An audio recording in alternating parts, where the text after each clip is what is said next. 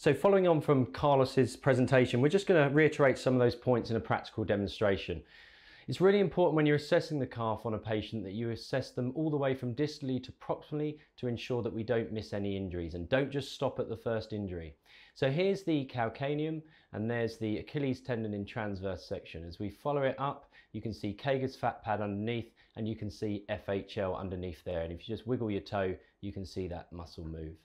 As we go further up, we're going to look for the medial aspect of the Achilles, and you should see the Soleus muscle belly coming out. Now we're going to come back to Soleus in a minute. Now remember, Carlos said that ultrasound is very good as it is for looking at the Plantaris tendon and the medial gastroc. So we're going to move up. You can see the Achilles flattening out, and as we go further up, we're going to be able to see the medial gastroc muscle belly. Now this is the aponeurosis, the medial gastroc aponeurosis, the Soleus aponeurosis, and if we just look here and pop that into the middle of the screen, we can see the small, and in this case it is a small Plantaris tendon. Now there is lots of variation.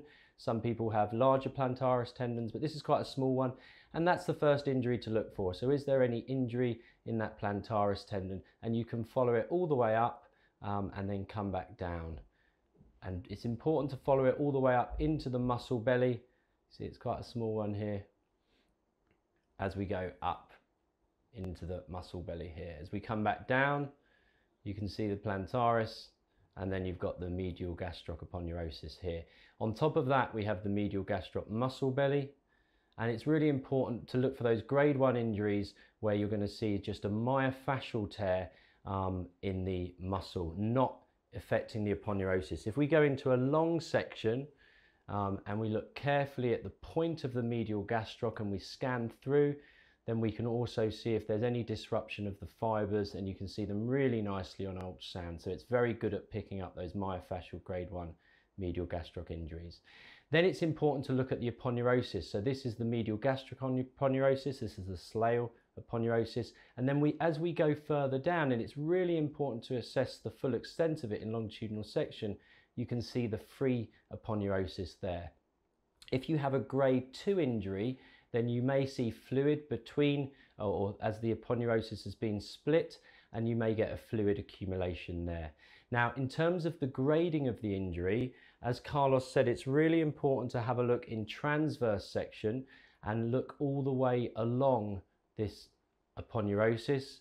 And a grade 2A injury will be when there's 50% or less in transverse that's affected, and a grade 2B will be when you've got a split all the way along. Particularly with those larger grade injuries, you then need to spin into longitudinal section on the region that's injured, and this is where Carlos talked about doing the dorsiflexion and plantarflexion to look at that movement between the soleus and the medial gastroc. You see in a normal calf, they move very nicely and they move together, but when they're injured, then you see the disruption in that movement.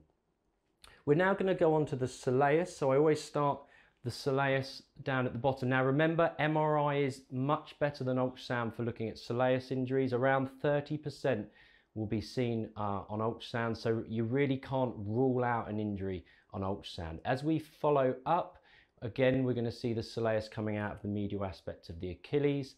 As we go up a bit further, the first thing to look for is the central tendon. Now this does vary an awful lot. You can see in this case we've got a very nice central tendon, a very long central tendon, very clear to see. On the lateral side you can see we've got the lateral aponeurosis, and on the medial side you've got the medial aponeurosis. So you can see all three aponeurosis there on the medial side, lateral side, and the central tendon. Now as we go up, now remember there is variation, but this is a nice example where the central tendon actually gets smaller and the medial and lateral aponeurosis come over the top of the central tendon to form the soleal arch. So it's important to know your anatomy of the soleus before you start looking for a tear. But just remember, MRI really is the gold standard for looking for soleal tears.